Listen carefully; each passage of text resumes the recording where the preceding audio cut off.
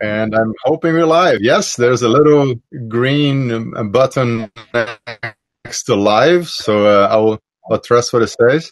Thank you so much for joining our session today. We'll be talking about millennials and Generation Z.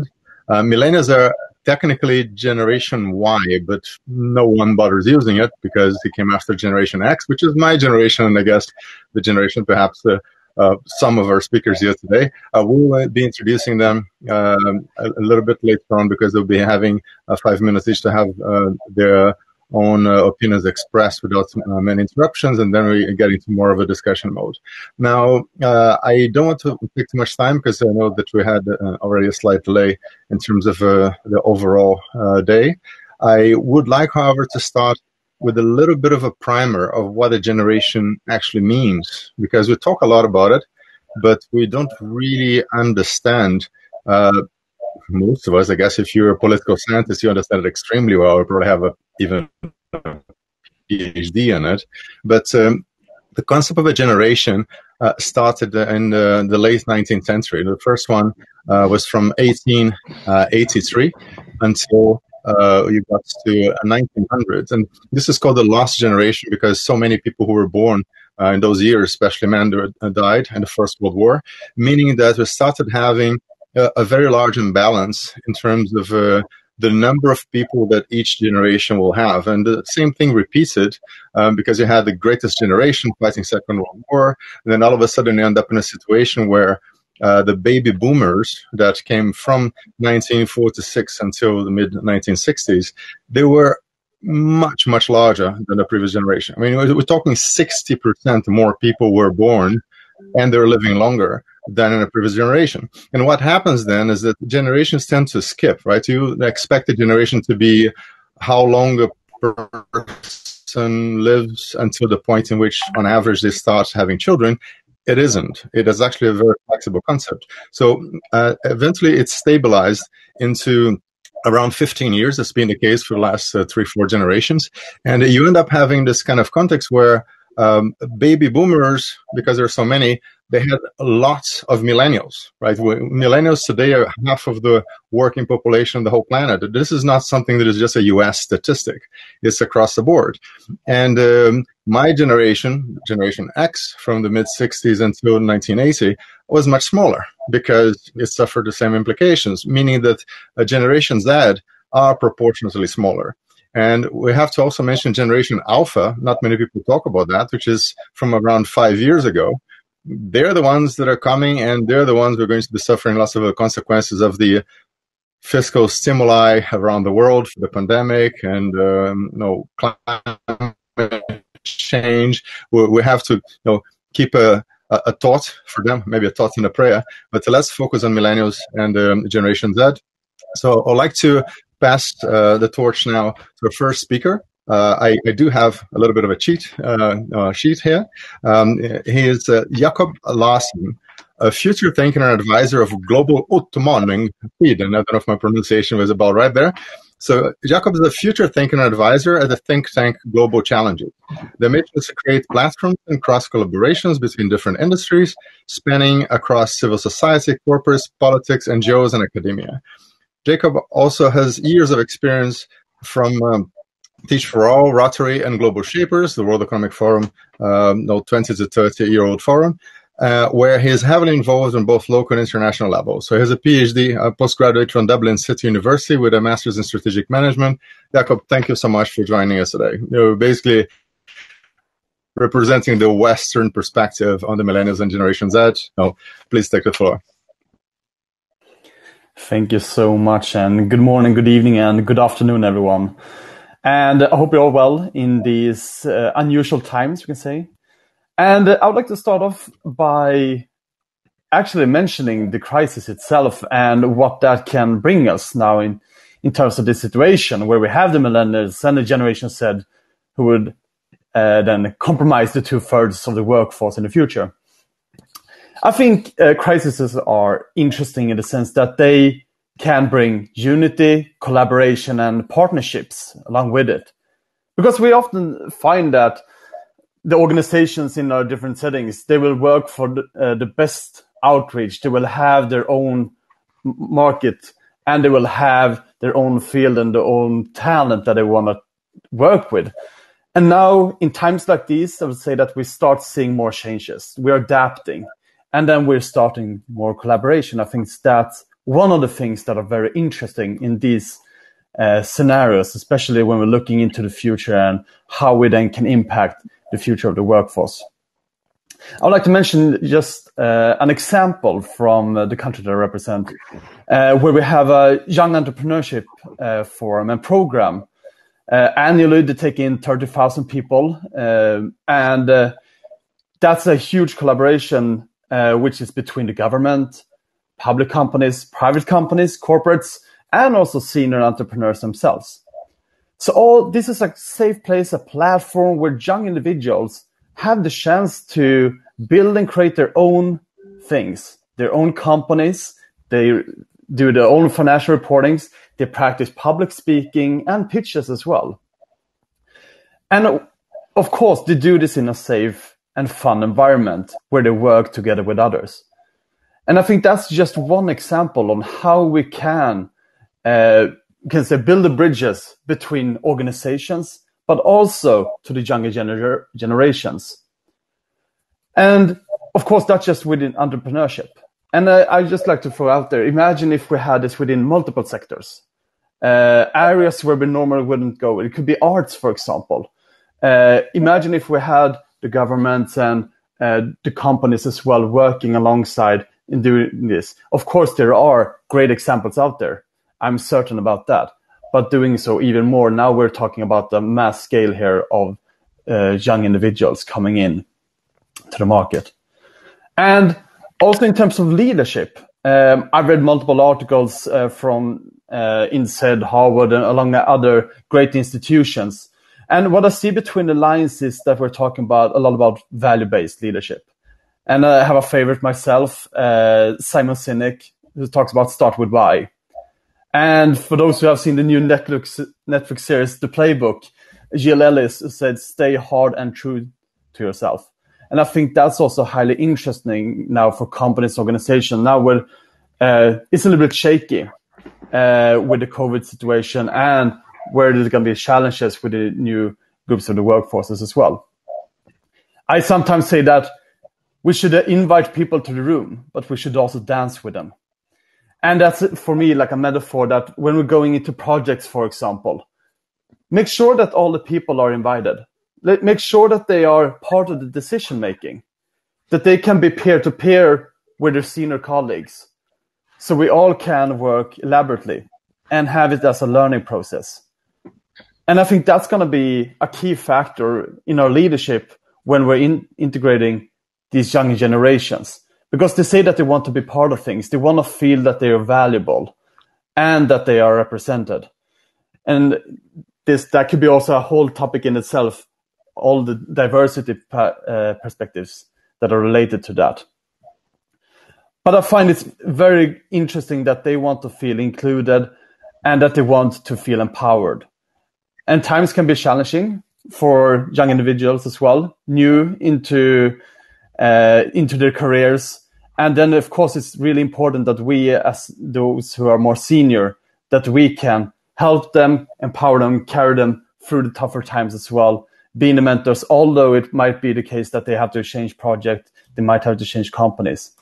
But that's also one thing that, for example, INSEAD showcased that this is something that could be one of the greatest challenges now as well, to empower them through the changes that they're going through. And I've also seen that in a research where they have scanned and discussed with the generation said in the Scandinavian countries, less than 50% would be interested in becoming leaders of tomorrow. And if in that comparison to countries like India and Malaysia, where it's up to 77 and above, I think that's highly interesting. And what they've said is that it could be too stressful and challenging with work-life balance. So there will challenge us as well. How do we work with that? How do we ensure that people get even more inspired in their work, that they want to achieve greater things and really be the leaders of tomorrow as well? How do we ensure that they see the beauty of being a leader and not just the stressful aspects and things such challenging work-life balances. So I would say empathy, compassion, and also a great termination from the whole workforce itself would be great. And that we have this work based on collaboration, unity, and that we actually take on this challenge and be up for adapting and take on the changes that it could include. So I will leave you with that, and those are my initial thoughts. Thank you. All right. So thank you so much for that, Jakob. And I would like to call on stage, so to say, Amandeep. So I'll do a quick intro. Amandeep Midha is the founder of Nerd9 Denmark. So you fully assume your nerdiness. I deeply respect that. I'm still a hidden nerd somewhere. I need to dig it out whenever it's required. So, and your intro will be, Amandeep is a technology professional with extreme interest in people and culture and has lived in. So you have been around. He was CTO of the first Danish fintech incubated at Techstars in New York, and otherwise is a mentor and coach for foreign professionals in Denmark, where he also found this community called Nerd9. He regularly hosts events to discuss debate, technology, and social causes to drive fluid policy making with consensus building. Thank you so much for joining us, Amandeep. So the floor is yours. Thanks, Marcelo. Thanks, everyone, and thanks for this opportunity. As we already kind of started discussing around millennials, I think I would kind of put it in some concrete points, as you might have seen me hearing before. So, first of all, like what I see, having lived different places, different countries and cultures, and working with technology teams, nerds, mostly millennials, yes. The primary thing which I kind of differentiate here is like the millennial mindset that we are talking about, which mindset we are dealing with. So this is a set of people, this is a set of demography, if you say that, like the life is built on kind of a choice. Then that's an important difference. That compulsion is not like the relations that you expect. That also means that they are not that grateful, but considering the other options available to them. And I think the point came already from Jakob that, especially in Scandinavia, 50% do not want to take a leadership position, like do not aspire that. That speaks something. Okay, let's not rush to the conclusions. Let's kind of run through a little more of a structure here. So it's pretty common that like, okay, I have studied law and then I was interested in programming. After working with a law firm, I want to switch over to programming career altogether. Can we make that smooth, or can there be like a less cost of switching? I leave that an open question. We kind of come back probably again. And then is, especially in a COVID situation and what all the pandemic has led us into. Workforce is remote already. So how could you track such workforce? How could you track? Not in terms of micromanaging, but what I suggest is like tracking workforce on certain values when you start working with them. And one of the point which, while being in Denmark, I kind of raise and make some noise about is like ending the free internships. I think I will run a live poll as well on that. Free internships, according to me, they prevent the entire career conversation. Because if interns are seen as a free labor pool, which is a very predominant thing in Scandinavia, you do not have that skill conversation and career conversations happening at all. So given the mindset and given this kind of a circumstance of societal setup plus pandemic, so you can assume what kind of a mindset we are playing around with. Jacob already pointed on some some frameworks on driving collaborations. Again, depending on the culture where you come from, because we are dealing with diverse workforce. So there could be like coaches, like Tesla, for example, provides a coach to every new joinee. And otherwise, the collaborative projects, like in my prime employer, what we do is we have hackathons, yes, upon the new graduates joining. And then every 6 months, they have to kind of still work with the same set of people, same team they joined with, and kind of present an improvisation, and they're given hourly credits for that. What about the employers kind of trying to listen to their employees? Is it like coaching, a skill development conversation, engagement? In my opinion, over there is, while dealing with the Nerd 9, the community and the people who attend and talk, is it's better to kind of like set a career platform for all, multiple skills within the organization, and you are free to choose and sign up. And based on your interest, like, you don't belong to a department, but you're okay to move with. And during the pandemic, we have seen that a lot of people who stick with their jobs, they have kind of diversified their skills. They have kind of found their new passions. And somebody totally from backend development programming switching to business intelligence. Like, why? Because the person got this time to prepare for those skills, or the new field open up for themselves. Just a small example. Big red button. That's another kind of a conversation. Like when you should call it quit, or when should kind of when you quit, or when you quit, is specifically a conversation when you need either a coach at a workplace, or you need a kind of a support structure that what tells you, maybe this is a job, maybe this is an assignment which was promised to you, but it is actually not. What should be my criteria to call it quit? For example, like if I'm 7 months into a job and I suddenly want to change, and my organization tells me that no, before 1 year you cannot do that, and now you completed 1 year and you come to the point that you have two options. Which option I should take? Who should be providing that conversation? The organization itself, external coach, internal coach, and trust me, we're dealing with a generation whose life is built on choice.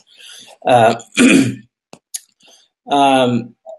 conversations around the whether to join startup, whether to join a large, or a Goldilocks scenario of in a workplace which is large enough but works like a startup. I believe it's again through kind of a company should provide the framework. It could be coaching, it could be more collaborative projects, where you kind of figure out like what is best for you. So leaving my kind of the end note over here is like we are dealing with people's free will, free choice, and giving them economic freedom. And that is the true empowerment for them to figure out what they want to do across the new opportunities which came out in this pandemic as well. That's all for me. Yeah, thanks. Well, that's great. Thank you so much, Amandeep. And you're giving us a perspective that's not only from Denmark, what you're doing at the moment, but also the countries where you lived before, and multicultural perspective of coming from India and being in a very different environment. Our next speaker also has a lot of experience, especially in Asia, with more than 30 countries active in terms of the business that is developed. So it's Vijay Eswaran. I hope that I pronounced it correctly, Vijay. He's a prominent Malaysian entrepreneur, speaker, philanthropist, and author. Founder and executive chairman of the QY Group of companies, a multinational conglomerate with interests in direct selling, retail, financial services, real estate, hospitality, and education. QI Group is headquartered in Hong Kong and Kuala Lumpur, with operations in more than 30 countries. And Mr. Vijay is very passionate about developing the next generation leadership. So I think that we could really benefit from his experience in terms of how the current leaders of the world can support the future generations, millennials and Generation Z more specifically, in terms of fostering their creativity and giving them a new horizons to explore. So Vijay, please take the floor. You're most welcome. Well, let me begin by saying what Jakob did very aptly. Good morning, afternoon, and evening to all, depending on the zones that you're in. In a sense, I think, first of all, we need to begin to look at the fact that everything is in flux. So the rules that we basically grew up with, the rules that we lived in until COVID, pre-COVID, and all of that, is up in the air. So basically, the cards are being reshuffled everywhere. My viewpoint would come in from a slightly different angle because I'm also an employer. And from the company viewpoint, we are employers, as Marcelo has pointed out, in 30-odd countries. We are e-commerce based, so we also have to deal with a very active customer database. We have somewhat in 2015, we crossed over the 10 million barrier or network across the world. We have conventions where the customers come, and the customer and staff divisions in terms of age groups is very interesting because they are now pretty much the same. Gen Z as well as millennials are accounting for roughly about 70% of staff. So we're something like 1,500 people scattered in 30 countries. And then again, you have the same mix of 70% being millennials and Gen Z among the customer database. So for us now, both the Gen Zs and the millennials have become critically important in many ways. Understanding them, working with them, and dealing and communicating with them has become a more fundamental part of the exercise and strategy of marketing and everything else that we do online. But the pandemic is a critical composition of what has led to all this. And very clearly, we are seeing what has happened because you have the Gen Zs dealing with everything from school closures and shifts in routine to the millennials who are structurally having to deal with a world that is, in a way, broken up because the world that they thought they were being prepared for while they were all the way through education. You see, the millennials basically went to educational systems, particularly in Asia. I think it's pretty much the same in Europe and North America and elsewhere. We have an education system that is primarily designed in the early part of the 19th and 20th century. And this is staffed by people, academics, teachers, lecturers, and the like, who have been structured again for the 20th century. And trying to prepare them for jobs in the 21st century. So that's a total disconnect. So the education system, in a sense, has failed them. It is not providing them the venue for which they can actually prepare themselves for the workplace. So this has resulted in the fact that we now need to basically think how we can attract these people, hold these people, and actually work with both the Gen Zs and millennials moving ahead. This has resulted in us coming up with different ways to support our current leadership and to inspire them. And this begins with dialogue. For us, it's interesting because the dialogue has opened up a lot of different thinking. Our mainstream thinking had to be restructured. When we sit and talk to the millennials, their expectations are very different. There's also a cultural difference. I mean, Jakob talked about the fact that, more than half of the youth in Scandinavia are not very much interested in leadership, whereas in places like India and Malaysia, the figure is much higher, 70%, I believe he said. And I totally agree with that. But having said that, a lot of that has to do with a cultural difference as well.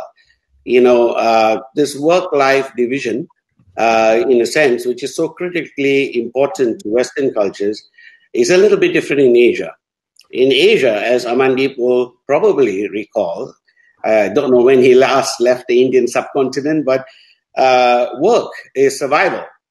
It's a lot more about, being able to survive, being able to support the family, deal with certain responsibilities and duties that are, beyond the need of a division between, recreation and vocation. So this is where the difference perhaps is becoming a little bit more visible within the statistics.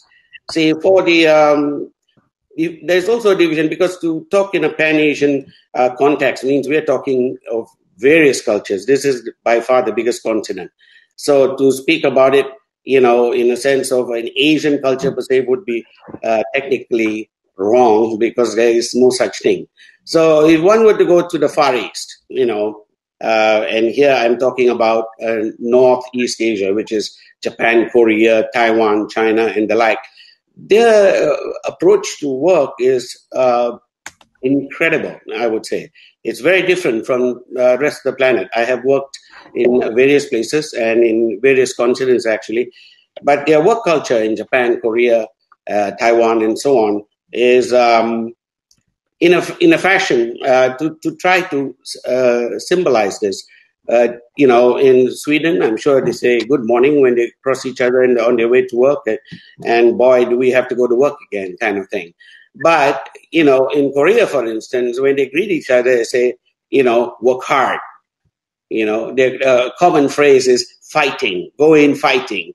And that is an attitude towards work, because work for them is not really different from their so-called, recreation, rest, and so on and so forth. They actually embrace the work culture. Hence, the stress comes from a totally different position. Am I doing well at work, as opposed to am I getting time off to be able to go to the beach? So basically, the differences in the culture also are reflected in places like Malaysia and Southeast Asia and India. In India, predominantly, I think Amandeep might have an opinion on this as well. There is many different classes to look at, and to each class there's a different mentality. So you see, you cannot basically put a label and say this is the Indian response, because again, there's no such thing.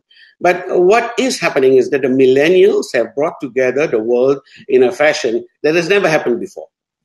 The millennials, be they from the African continent or from Central Asia or from India, or for that matter, the Far East and so on, in a way speak a language that's very much more similar. The thing that they want to see happen is very interesting. They want sustainability. They want a better, a life health-wise. They are very clear on the point that the previous generations have screwed up in a big fashion. So there's no real respect, so to speak, for their predecessors, and they feel the world is being handed to them in a basket that is a total chaotic mess. And you cannot blame them for that, in a sense. But what is very interesting is that they do believe that their generation is more creative. They do believe that, and they have an affability to digital technology that none of us did.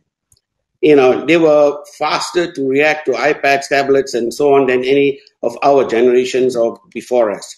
Hence, they are at home in the digital technology. They also know how to turn that to their advantage, using things like, for us, actually, Facebook is cutting edge technology. At least it was at the time that, I joined the workforce. But today it's outdated and it's actually considered to be almost Neanderthal. So in a sense, they have a whole bunch of stuff up there leading from TikTok, which incidentally, despite all of its challenges, is proving to be one of the most creative fields out there. Snapchat and things of this nature, which they turn into digital savviness. They actually make it, using an entrepreneurial spirit that is amazing, they make it into a different field of play. And they have enriched us in terms of business. And our business, which initially took a little bit of a dive at the beginning of the COVID era, started to pick up again, primarily because of this factor, because of both the fact that 70% of our staff and workforce belong to the Millennials Gen-Z group, and likewise with the customer database. They were talking the same language. They reacted better. They recovered better. They adapted, adjusted, and accommodated to the new norm, so to speak. Now, whether or not things will ever go back to the pre-COVID era, one thing's for sure: many things are going to remain, and they're going to remain the same moving ahead. So the thing that I think we need to do is to encourage and provide ways for the Gen Zs and millennials to actually express themselves and to be able to choreograph and obtain certain experiences out of them in order to start working to make sure. Mentoring them is a critical point, and I agree with that with both Amandeep and Jakob. In a sense, for us, the mentoring starts with cross-generation mentoring, because here we have a lot of people, baby boomers and Gen X like us and so on, who are carrying so much in terms of life experience. And this life experience is a critical component which the millennials perhaps need to complete their equation, so to speak. This Amandeep's position on them not being very grateful is something I have to agree with. I don't think it's so much about being grateful, although I do agree with Amandeep that is the expression that is felt out there. It's more about them not being able to attach a value. They are not able to attach a value to what they're receiving. Hence, the point of gratitude or ingratitude doesn't arise. They just don't see a value in it. Hence, their value systems are somewhat askew. And the mentoring is very critical for that aspect, because it allows that crossover of cultures. You see, in Asia, many of our cultures have survived through oral traditions. Hence, our passing on from generation to generation doesn't happen through schools or universities, academics, or any kind of scriptural knowledge or any kind of written form of generational input. It is always oral. And these oral traditions are very critical, and that's what we need to now evolve and develop in the workplace. The oral traditions, which I look at in terms of the cross-generation mentoring, is what carries on and carries forward. And I think that if one is looking to the far-off future, which is in essence what we're talking about today, it begins with the fact that we need to be able to build a bridge between the so-called past, even though the follies have led to where we are today, and to the millennial Gen Z generation working together. And that would be the basis upon which any kind of progress moving forward would entail, in my opinion. So back to you, Marcelo. Well, thank you so much, Vijay. And I have a few comments, but I'll keep them short. The first one is that indeed you cannot compare Asians and put them on the same basket. Is the same as in my family on my mom's side is from the Amazon. Is basically saying, Native Americans. That includes Alaska, Patagonia, and Arizona in between. So they all have very different characteristics. And the one comment I'll make in terms of Sweden versus South Korea, the last time Sweden went to war was probably against Napoleon in a significant scale. And South Korea, they have a very imminent threat just next door. And that really makes a big difference, because you realize the value of life, the value of freedom, the value of happiness. And in Sweden, they have it easy. Good for them. I do hope that they remind themselves that this was hard fought many centuries ago. And in the rest of the world, I think there is a little bit more gratitude than you'd have in the more kind of established societies where life is perhaps a little bit easier than it should be. I will try to get Kevin Lee, who's our next speaker, to join us. We are doing that in a slightly different way. I'm giving him the microphone because of some technical issues. So I'm hoping that Kevin will be joining us now. Kevin, please say hi. Yes, there you are. Welcome, and I hope things are going well in Toronto. I'll do a very quick introduction, and then you can have your slot. So Kevin is the COO of China Youthology, and he's also the managing partner there, and a leading China futurist and consumer-centric innovation expert. He's an executive consultant for marketing, innovation, and purpose-driven brands with companies like Nike, Apple, P&G, BMW, L'Oreal, Danone, Intel, etc. And he's a frequent speaker, most notably at the Microsoft CEO Summit and Cannes Lions International Festival. I guess it was virtual this year. And much more. He's equally a goalkeeper in association with the Bill and Melinda Gates Foundation. We had a great conversation about Western and Eastern perspectives when we were catching up in the preparation for this call. Thank you so much for joining us, Kevin. The floor is yours. Well, thank you, and I hope you guys can hear me, and I apologize for the technical difficulties on my side. But yeah, hello from Toronto. It is about 4:50 in the morning for me, so very late night, but happy to join you guys on this very important discussion. But I'm representing, of course, China and Asia, and that's where I've been working and building my career for the last 15, 20 years. And of course, my time has been spent understanding the next generation, observing them, and working with them and bringing youth-driven change to the world, specifically to the corporate world as well, and to the marketplace. So it's great to hear your thoughts. And I want to start off by first responding to some of the some of the statements that have been made, previously around how maybe this next generation is not really interested in taking on leadership. And for me, that the response there is to ask the question, well, what word did we use when we asked them the question about leadership? Because of course, in a young person's mind, if you're asking them about leadership, they're like, I don't want to take over. I don't want to take over some large, arcane organization. That's probably not the thing that I think about for leadership. But the amazing thing is that young people are extremely creative and they're ambitious, and for them, they don't ask the question, do I want leadership? They ask the question, I want to do something. And if it just so happens that a lot of people follow me in doing it, then that's great. But nobody in this generation is going out there saying, I just want to grab leadership. It's more of, I want to make a difference. I want to do something in this world. And whether or not leadership comes as a byproduct of that is something that they will find themselves in. And we're seeing that, of course, with a whole new generation of leaders stepping up, none of them wanting to be leaders, but them just wanting to make change. And I definitely see that, whether we're in COVID or, pre or post, definitely in China, even pre-COVID, you just saw young people are completely ambitious and creative. I mean, the reality is that in China and in Asia, nobody is waiting for the classroom to come back. Nobody's waiting for people to come back to the office. Everyone is extremely busy doing what they want to do. I mean, in China, we see all the young people as live streamers today, all of them opening up their own e-commerce shops, all of them, working hard at esports, all of them, on Minecraft. They are entrepreneurs by talent, by nature. They don't have to think about, they don't have to be trained as entrepreneurs. They are creative and they're always doing something, pursuing, not just for fun, but they're pursuing with expectation that it will build. And so, that's the young person that we're finding in Asia, an extremely ambitious and creative person who's hungry to do something. It doesn't have to be big picture, but they're trying to find opportunities to create a mark in the world, or at least create a way for themselves. But that's where some of the key issues are for us today. That's where some of the key challenges are. I think, especially for Asia and for China, I think one of the key issues that we have to deal with is that we need to change the narrative of what success looks like. Today it's just about, you got to go to the Ivy League. The government just talks about you have to pass the test and get the high marks.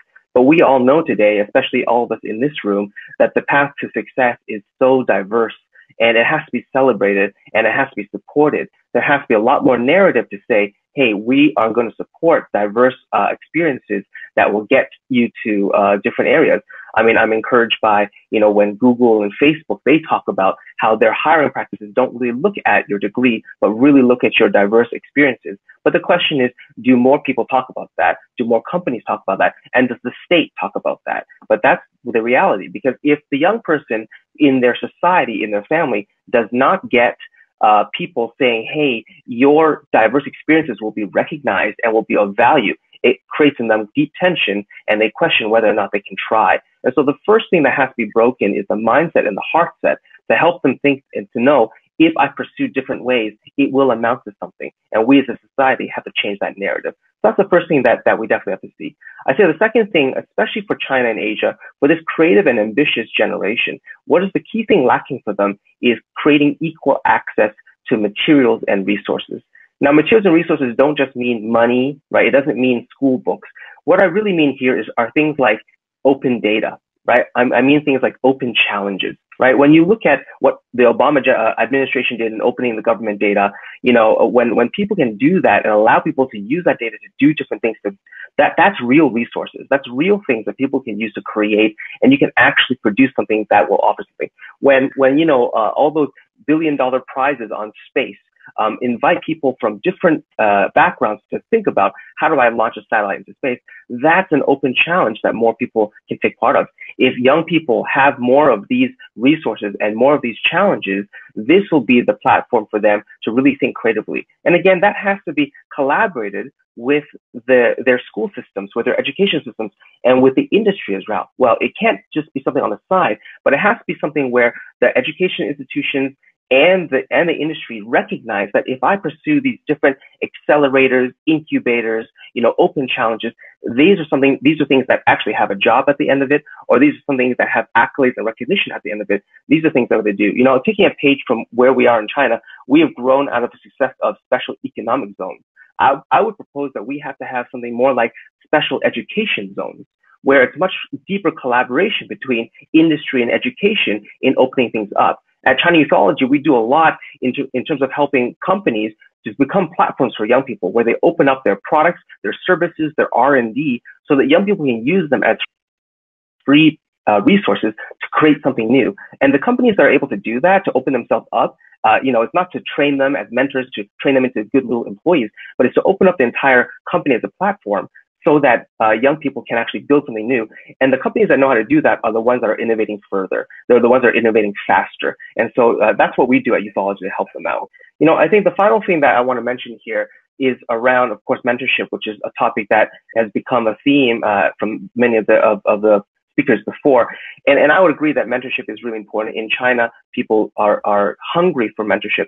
But I would also say that the mentorship that is needed, while cross-generational is nice, and nobody will say no to that kind of mentorship, the one that's truly needed for the Chinese young person is the peer mentorship, and the peer that is maybe only 5 years ahead of them. Because the reality is that in China, their world has changed so quickly that the previous generation, their experiences are almost obsolete.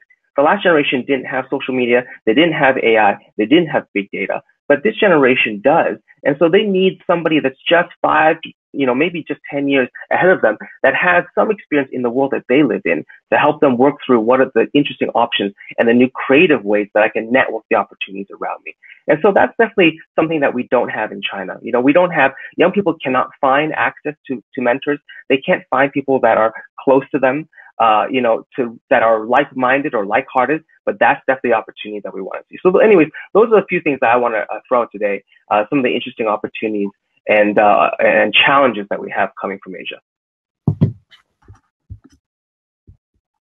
All right. Can you guys hear me? Because I'm having some issues with videos appearing. You good? Yeah. So let me try to put the video on again. The screens kind of keep on vanishing.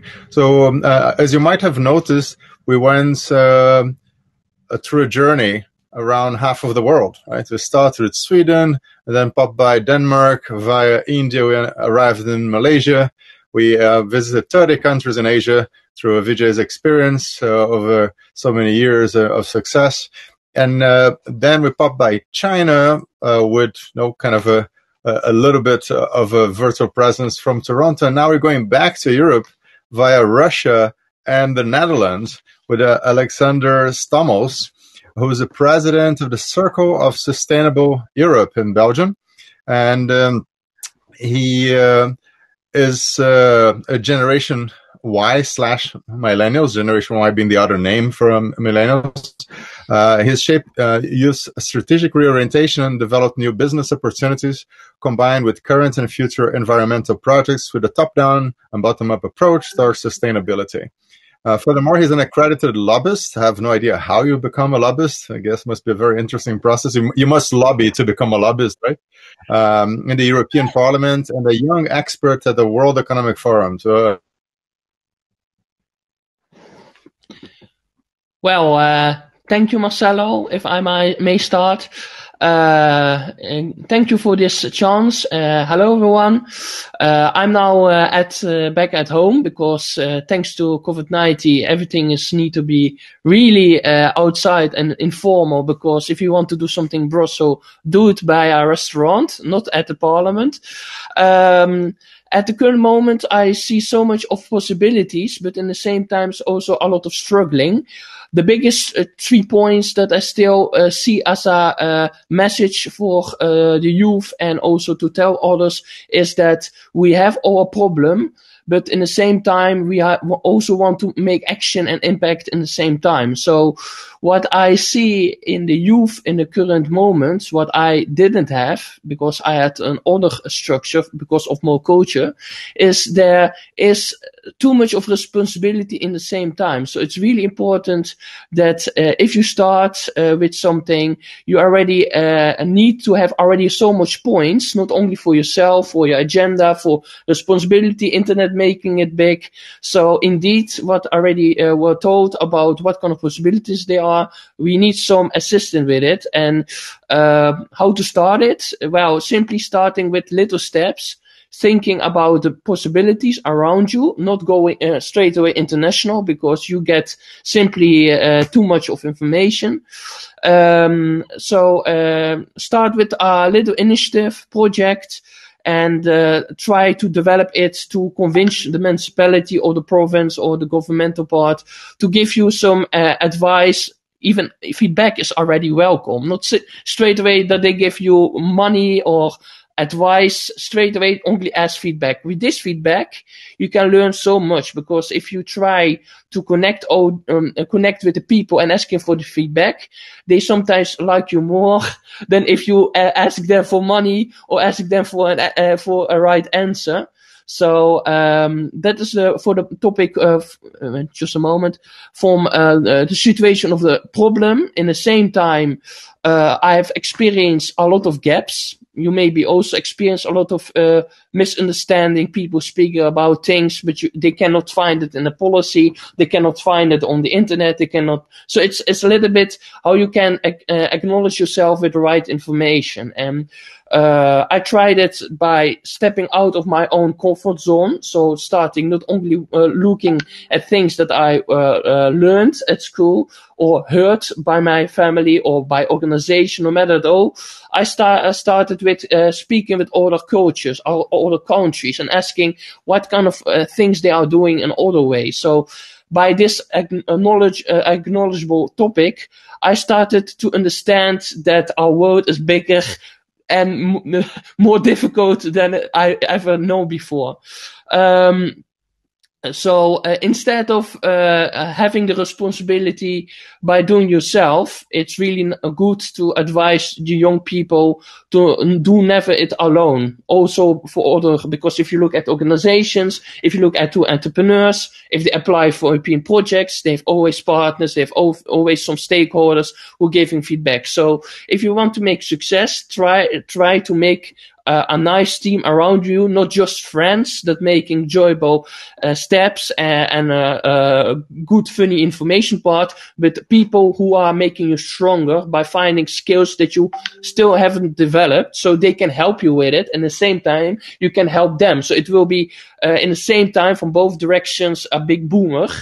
And I already spoke with some youth that are trying that, and they're making indeed really big steps, because one is only focusing on writing, one is on the internet. So if they're doing what they seriously can do really well, and also have the people around them that always can be as a backup, they have more convinced in the current future than at the moment. Because if I look at my own situation, sometimes even now they're asking me what kind of education I did, what kind of people I know. So always I need to prove something to make a further step. And if you have something really nice with the group, you always have some preparation for it, and you also know how to engage with people. So beside of that, try as much as possible connect and call with people that you really like writers, journalists. Do not only look at social media. Try to find the people who is the writer or the person who had developed the knowledge of, developed the information that you're reading. If you speak with this kind of people, you get sometimes even more information or earlier information than that you can read or can find.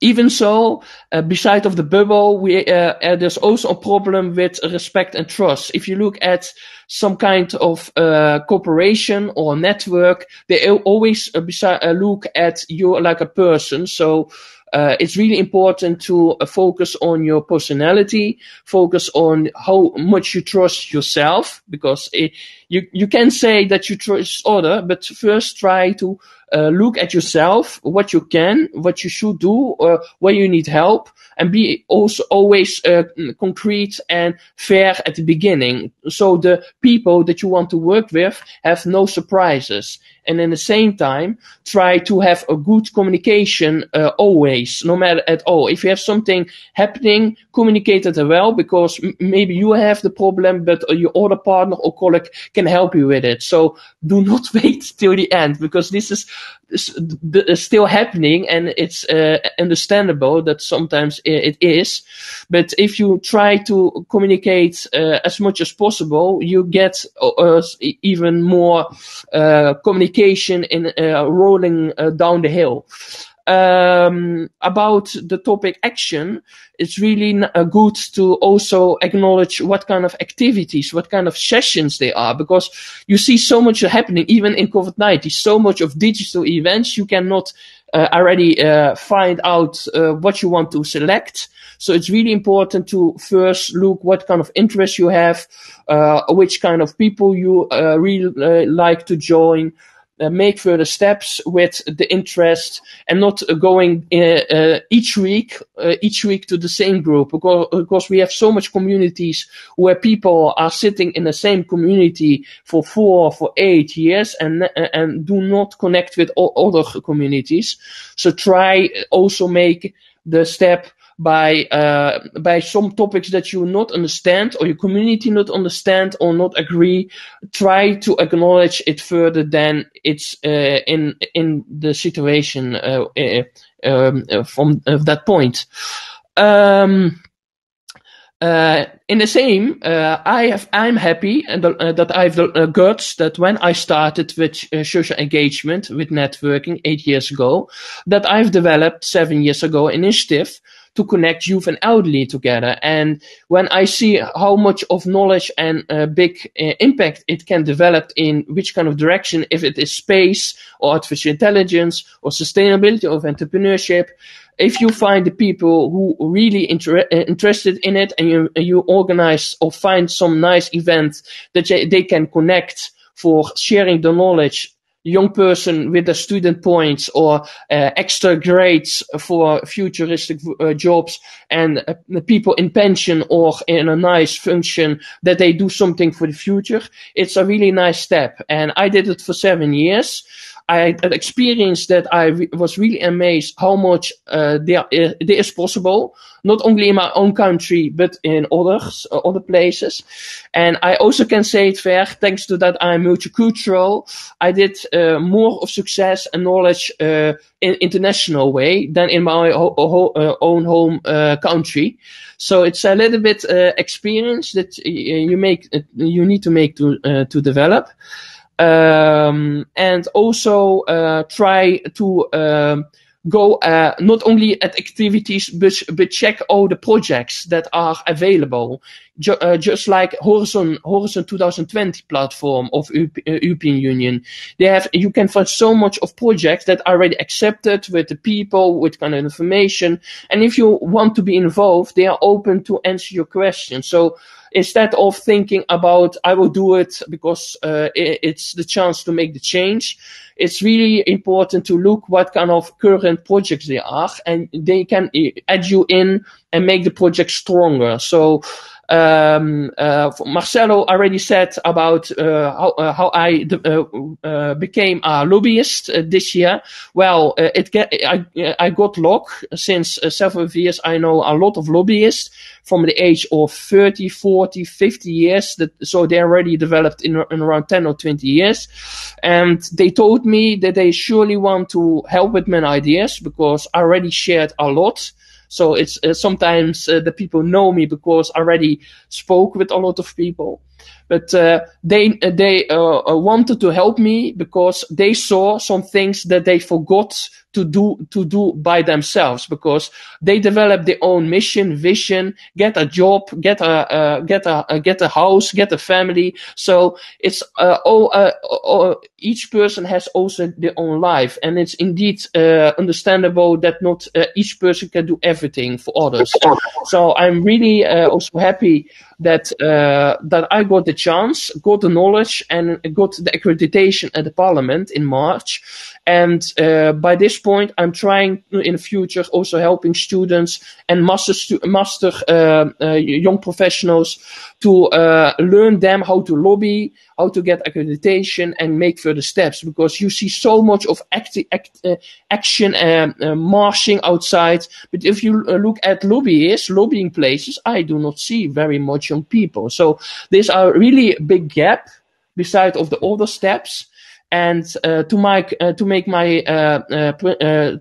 my points final, it's also all about the impacts. Sometimes a little drop is making more progress than the information or the things that you find on the internet, because it's your own personal drop. And if you make it for your personal really important, you get also the adrenaline, enthusiasm to do more. So instead of only looking what others do, try to focus on what you could do with others, and try to cooperate in a nice cooperation that you can go in a partnership by scaling up with community stakeholders and experienced people that are respecting you. And Alex, I'm so sorry. Yes. Less than 3 minutes. We literally have less than 3 minutes to do the final thoughts. So I would suggest that anyone who would like to follow up with the Brussels and the EU to contact Alex via the app. I would give you 30 seconds each because that's what we've got. I hope that we can extend it a little bit.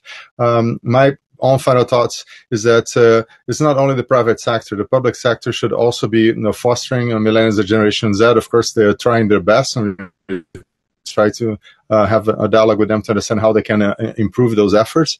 Above all, I'd love to see millennials becoming mentors to Generation Z. That's a conversation that I had with a few of you, so that they can learn how to become mentors, and they have a crosser link to the actual generation below them, and Generation Z, up-and-coming ones, are the most educated, the best prepared, is the easiest possible today to create a new business. So let's make sure that they have a chance to pay all the bills that we are racking up now with the pandemic. So that said, Jakob, 30 seconds. Absolutely. So I hear between the lines as well that a few of us are talking about mentorship and peer-to-peer relations, and I totally agree with that. And I also feel that let our actions be a statement in itself. The actions we within our organizations do that will lead towards impact, because they want to see that, and bring them along. And let's collaborate on it between governments, public and private, and so forth. So thank you. Over to Marcelo. Fantastic. Amandeep, your turn. I would say that let's look at all the positives that pandemic has brought. The collaboration can be more international, more virtual right now, and let's not seek one global answer. It could depend on different cultures and geographies, and let's keep these conversations stirring up and going. That's fantastic. Vijay, your turn, Vijay. Thanks again for joining.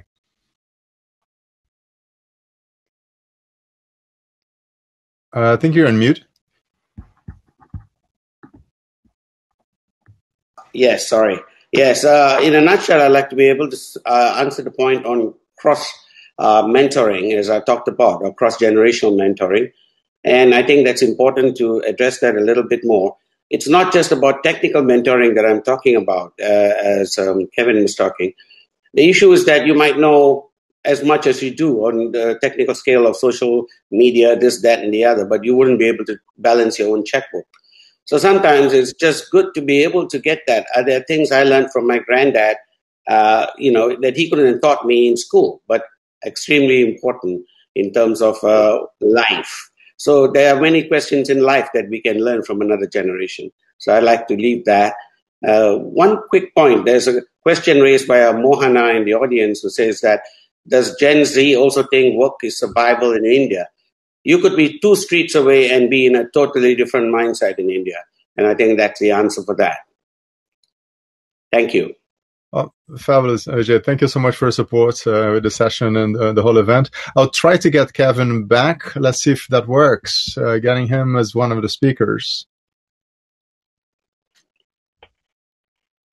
Hi. Kevin, you guys got me? It's late in Toronto. Awake. You had time to go and get a coffee. So you're 30 seconds.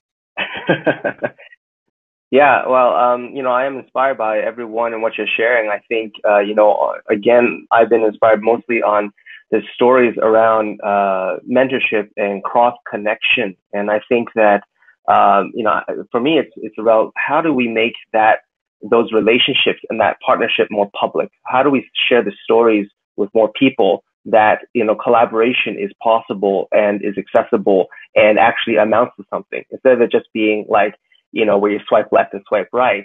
How do you do it where you find quality relationships that are going to change your life and change the path of the people in your community? I think, when we share more of those stories, it inspires more people to think, wow, they should be looking out and they should be finding new connections and better quality connections than just the ones that they browse on their social media. Well, that's great. So now we move to Aleksandr for your final 30 seconds to wrap your thoughts. Sorry for the interruption earlier. Yes. Well, beside of my presentation, I would like to inform everyone to just try as much as you can and believe that it's possible, because no matter if today it's not happened or tomorrow, it can be happening once in your lifetime.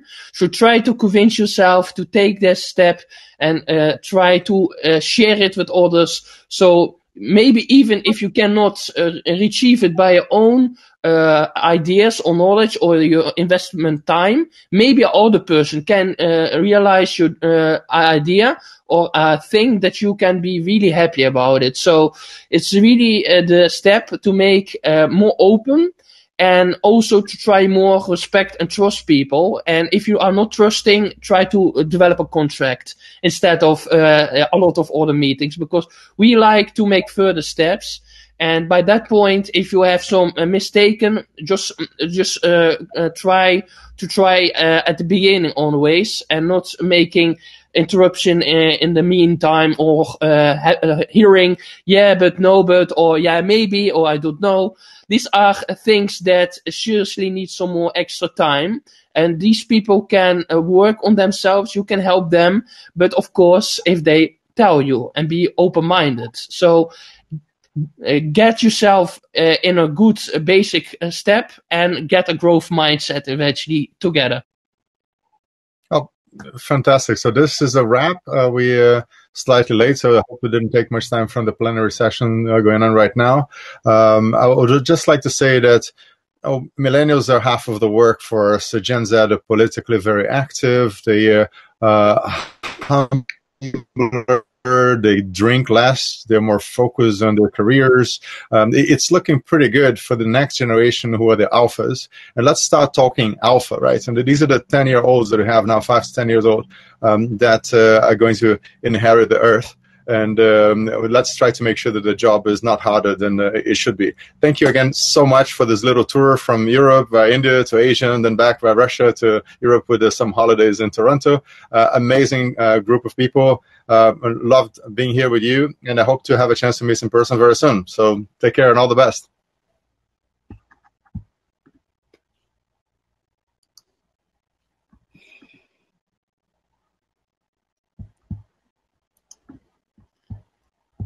Right, guys. I believe that we may have to wrap this up. Yeah, you can. These are the instructions that we didn't receive. How to leave the session. We can leave with a little red button at the bottom left. I'm assuming that you all want to go back to other sessions. So my assumption is we can just close this window and try to go back to Run the World, the app or the website, and we'll be able to rejoin as a participant. Nice meeting you guys. Thanks, guys. Bye-bye. Take care.